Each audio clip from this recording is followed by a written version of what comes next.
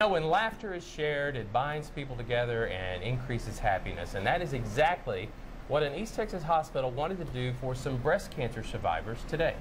That one-day retreat educates breast cancer survivors about exercise and a healthy diet and about laughter as medicine. East Texas News' Jamie Boyum introduces us to a breast cancer survivor as she is introduced to laughter yoga. Everyone enjoys a good laugh, and as it turns out, laughing is good for pretty much everyone.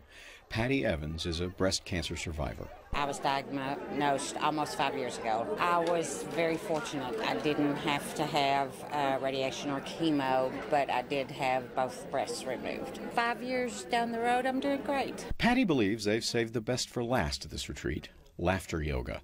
It sounds a little dangerous. Laughing with your foot behind your head? Yeah, but it's not like that. Shaka Stephen teaches it and explains it started in India with fake laughter. You know, like when a friend tells a joke and you don't really think it's funny. You give them a complimentary laugh. You go.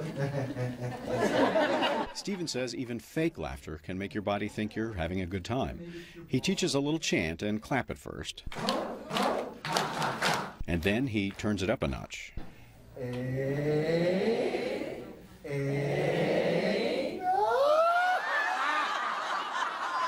Fake laughter turns real, and so do the health benefits like working muscles and blood oxygenation. I've always believed laughter's the best medicine, so this is just confirmation. Eventually, I figured I'd better try it.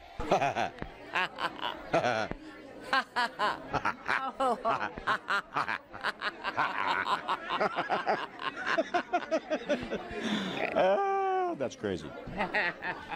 Jamie Boyum, KLTV 7 News.